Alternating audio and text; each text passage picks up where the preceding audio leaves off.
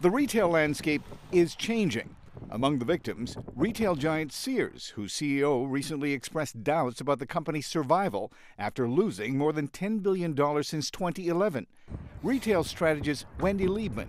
Sears has finally reached a point where the potential for it as a company to continue to exist, either as a retailer or as a financial institution, as a real estate property, that's just all gone.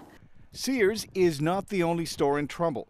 Business Insider says as many as 3,500 stores are set to close in coming months.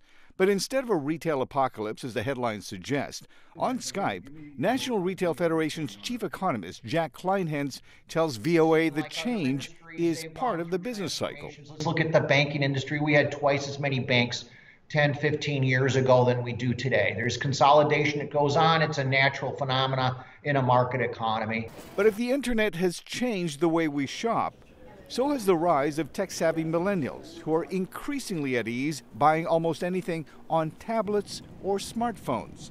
Here's Murali Goki at business consulting firm Alex Partners on Skype. What we also found is that within e-commerce, m-commerce or mobile commerce is growing at an even more rapid pace.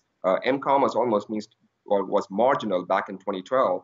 Now it accounts for almost 20% or more of the online purchases.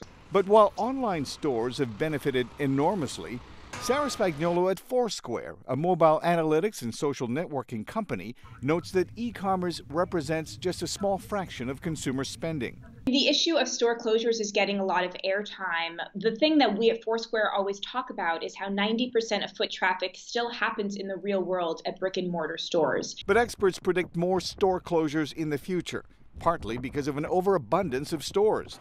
The U.S. has the largest ratio of retail space per capita in the world at about 2 square meters of shopping space per person.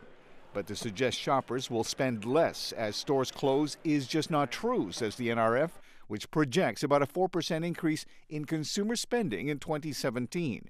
Alex Partner says it's a good time to be a shopper. Consumers are actually having one of the best times, I would say, in terms of access and buying power.